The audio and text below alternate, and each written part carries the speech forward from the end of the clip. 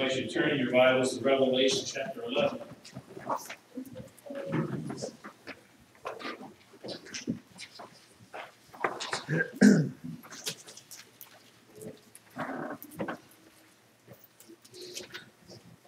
going to read verses 15 through 19. And in case you haven't noticed, I get excited about when things go well. I get excited about winning. I get equally as not excited about not winning. And so it's I go to the extremes, and it is what it is. And so, this is exciting. In verse 15, the seventh angel sounded his trumpet, and there were loud voices in heaven which said, "The kingdom of the world has become the kingdom of our Lord and of his Christ, and he will reign forever and ever." And the 24 elders who were seated on their thrones before God fell on their faces and worshiped God, saying, "We give thanks to you, Lord God Almighty, the one who is and who was, because you have taken your great power and have begun to reign. The nations were angry, and your wrath has come. The time has come for judging the dead, and for rewarding your servants the prophets, and your saints, and those who reverence your name, both small and great, and for destroying those who destroy the earth." Then God's temple in heaven was opened, and within his temple was seen the ark of the covenant. And there came flashes of lightning, rumblings, peals of thunder, an earthquake, and a great hailstorm. We finally get to the seventh trumpet, and this is a good one. This is a really good one. Loud voices in heaven proclaiming, "The kingdom of the world has become the kingdom of our Lord and of his Christ, that he will reign forever and ever." You may recognize that from a popular Christmas song. I was going to try to sing that this morning, but you know how hard that is to sing? That's like an 8-part harmony kind of thing. I don't even, it'd be hard for us to sing. And so, but it said, "He shall reign forever and ever." But listen to those words closely again. The kingdom of the world has become the kingdom of our Lord. Something changed. Something changed. One kingdom became another all of a sudden. In a place where someone or something used to reign, somebody else now reigns. That's a change. That's a transition. That's what they call a transition of power. Somebody who was once in charge now isn't in charge, somebody else is in charge. Jesus has dealt with sin. Sin used to reign in the world, and when you look around and watch the news, it looks like it still does. There's obviously still sin in the world. There's still a sin problem in the world, but it no longer reigns because now Jesus does. And he will reign. How long? Forever and ever. Now that's a little bit of emphasis there, because now when I say forever, what does that mean? It means forever. What does forever and ever mean? It's like infinity plus 1. You know, do you need, is there, it's the eternity and then some. You know, what was that one movie the guy said, "To infinity and beyond"? There is no beyond. It's everything, forever and ever. The 24 elders weigh in verse 16. Those seated on their thrones before God fall on their faces and worship and say, "We give thanks to you, Lord God Almighty, the one who is and who was, because you've taken your great power and have begun to reign." And before I say anything else, there's something seriously huge to note here. If you go back in Revelation and look at chapter 1, verse 4, chapter 1, verse 8, chapter 4, verse 8, the Lord God is addressed as who is, who was, and who is to come. But in verse 11, 17, the Lord is to come is no longer there, and that's not an accident. John didn't make a mistake, it's not a typo. John is seeing a vision into the spiritual realm. He's seeing the spiritual realm and the physical realm are so intertwined that they cannot really be understood separately. Something happened when Jesus came that radically changed the course of history. Now, people can pretend that it didn't.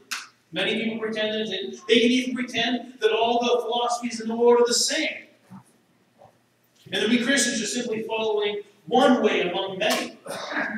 You hear some Christians saying, "Oh, there's lots of ways. Jesus is just the better way."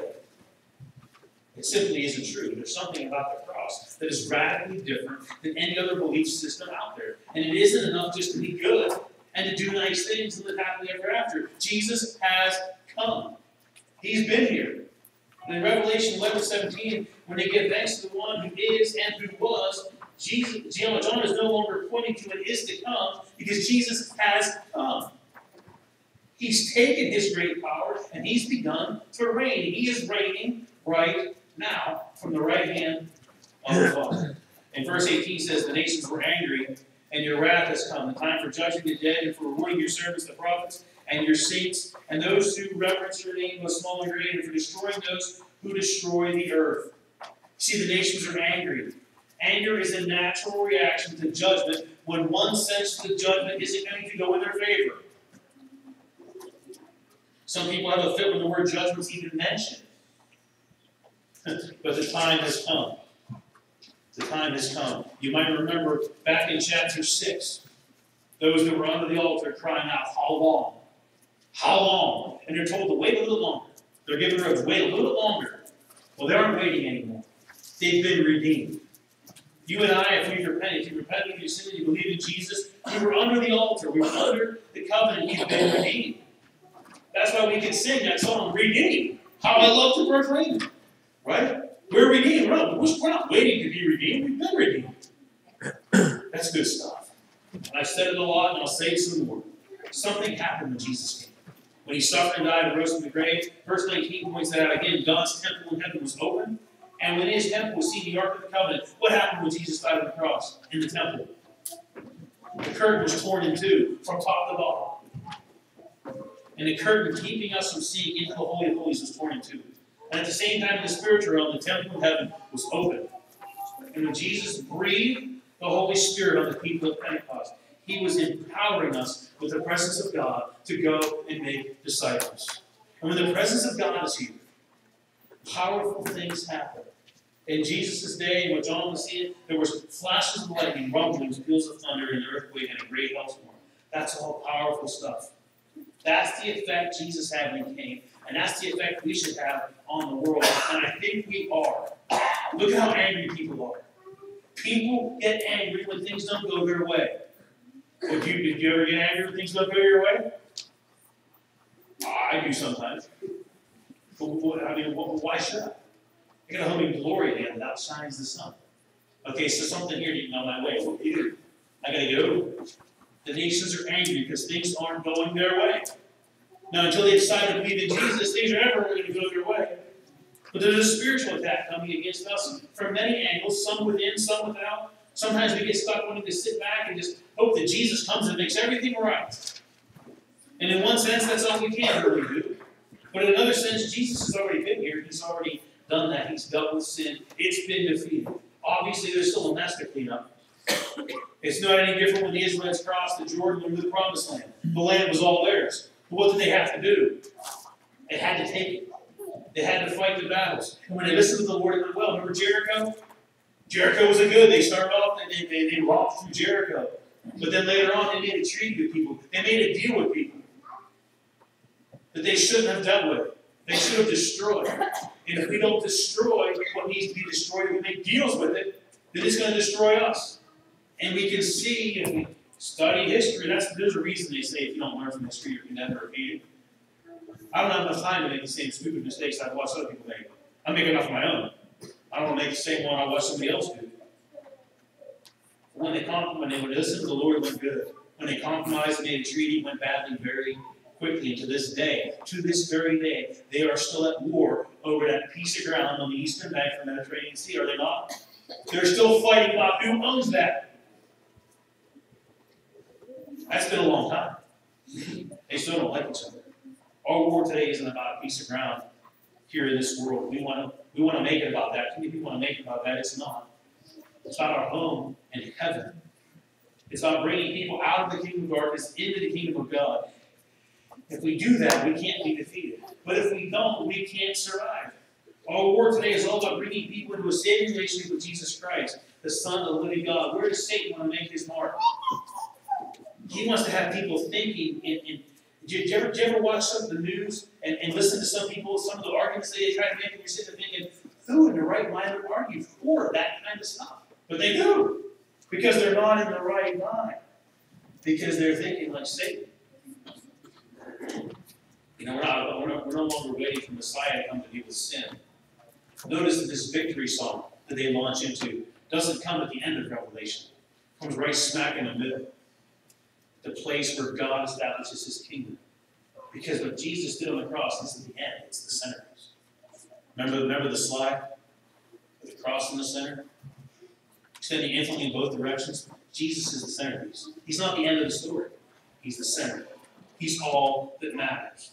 And when we say, we put Jesus first, he's the center of our lives. He isn't. Jesus is a kid. The kingdom of the world has become the kingdom of our Lord and of his Christ, that he will reign forever and ever, and that's why we sing. That's why we celebrate. That's why we come to partake of the body and blood of Christ. We're proclaiming in his death that salvation is found only in the shed blood of Jesus Christ. Jesus is king, and that makes the nations angry. It really does. Those who would rather be kings themselves aren't happy about there being a new king in Jesus. They don't like that. They don't like competition. Judgment has come. Those who revere the name of the Lord are rewarded. Those bent on destruction are destroyed. In the meantime, we sing his victory song. We proclaim his death until he comes again. Let's pray. Father God, we thank you, Lord, for the victory. Lord, that even overcomes our faith. Lord, where, O death, is your victory? Where, O death, is your sting? Lord, we pray, Lord, as we come this morning, as we partake of what you've done for us, Lord, let it become real in our hearts, Lord. Again, even though, Lord, we've done this lots of times and we'll do it lots more. Lord, let it not just be something we do. Let it become who we are, the very essence of who we are, because of what you've done. And you are reigning forever and ever. Bless us, Lord, as we prepare your table, Lord, in your presence. In your name, amen.